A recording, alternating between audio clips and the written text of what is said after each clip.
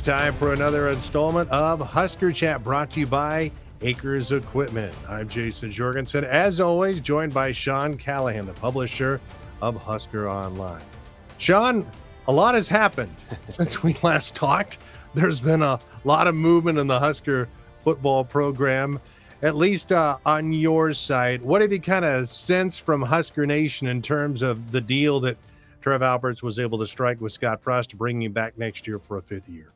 Yeah, it was far from an off week around the Husker football last week, Jason. And I think it was one of those tough weeks. And I said this all along. If they're ever going to make a move on Scott Frost, it was going to have to be obvious. And I still feel it's not in that area. I mean, I think you would have really split a lot of the fan base by parting ways at the 4-year point, especially with how close they've been in some games against very good teams this year.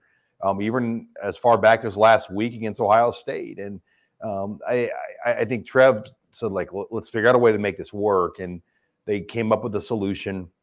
Scott Frost obviously lowered that buyout, which was $20 million right now. And now it will be $7.5 million after next season, plus lowered his base pay until he actually improves things on the field with wins.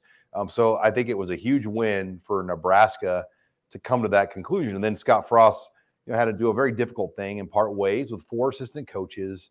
There's never an easy time. There's never a good time to do this thing. Sometimes you see coaches not fire guys, but just say, hey, find a job. I'll let you find a job. And you got until then. I think in this situation, they said, look, we got to make a statement that we're going in a new direction right now. And, you feel for all 4 of these coaches.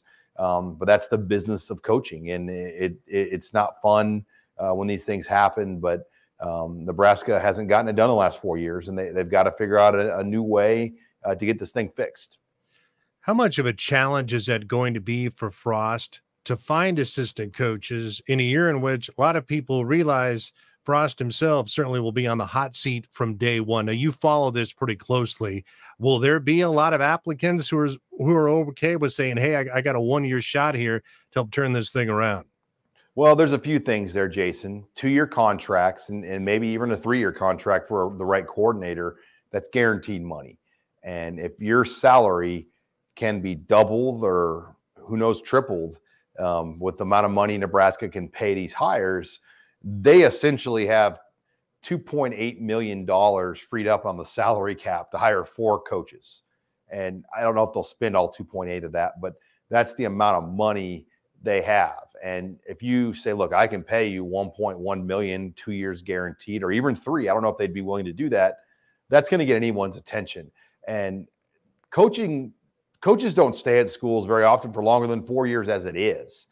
So I think this, era we grew up in where coaches stay at a school for 20 years, it doesn't necessarily happen like that as much. So you would be surprised when you can double a guy's salary on a 2-year contract, how many people will want to bet on themselves and take that opportunity. But you're right, it is something to consider with, this could be it for Scott Frost if he doesn't have a good year next year. Today in Husker Chat, we're joined by Sean Callahan. It's brought to you by Acres Equipment. Also, in the time since we last talked, tough to see JoJo Domann say he has played his final game as a Husker, but certainly you can understand that as he looks to get healthy and right before going to the NFL Combine. Yeah, had a hand surgery last week on Monday after the Ohio State game. Played one of his best games of his career against the Buckeyes. Tough deal because, right now he needed it repaired. If he kept playing on it, he could risk possible full reconstruction of his hand. And he's 24 years old. He can't really sustain another major injury if he wants to continue to play football at the next level. He'll be a 25-year-old NFL rookie next year.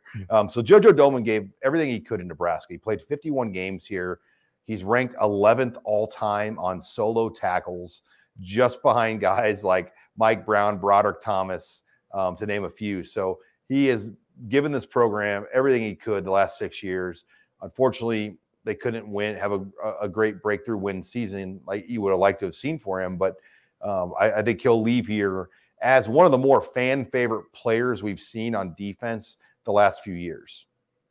Well, this week it doesn't get any easier for the Huskers traveling to Wisconsin. The Badgers have been one of the more improved teams all year long. They got up to a rough start, but credit Paul Chryst and his staff. They've got things headed in the right direction, and this is a very, very good defense that the Huskers will face on Saturday. Badgers are only giving up 7 points per game. Yeah, you look at Wisconsin, and they had the 3 early losses to Penn State and Michigan, and obviously Notre Dame. And I think we were like, well, this is finally going to be that 6-6 type year, or maybe they wouldn't even make a bowl game at that point. But credit Paul Chryst and their program. Defense and running the football will always take you a long way. They play elite defense. They have all year, and they have finally found a way to run the ball at a way to win. And, Braylon Allen, the 17-year-old, we talk about Jojo Doman being 24. Braylon Allen, their freshman running back, 17. He's gone 6 straight weeks with over 100 yards rushing and scored 3 touchdowns, had 25 carries for 170 plus against Northwestern last week. So that will be the challenge. I am intrigued, though, Jason. They have not seen a quarterback like Adrian Martinez, one that can run and do things with his feet. Noah Vedril's the only guy with any kind of real mobility they have faced all year. So that will be something to watch. How will their defense respond to Martinez? And can Martinez hurt them with his legs? Do you expect to see many wrinkles from Nebraska offensively? You are what you are, despite the fact there's some new guys filling in the last 2 weeks of the season, helping with the offense. I wouldn't be surprised if we continue to see more of that triple option.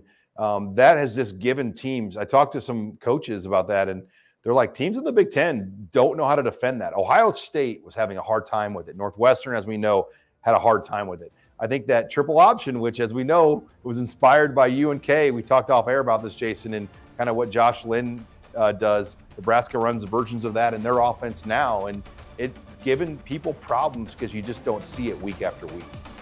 All right, we'll see what happens on Saturday when the Huskers head to Madison. Sean, have a safe trip up north, and we'll talk to you next week. All right, thanks, Jason. You bet. And that was Sean Callahan, the publisher of Husker Online. Joining us for our Husker Chat is brought to you by Acres Equipment. I'm Jason Jordan.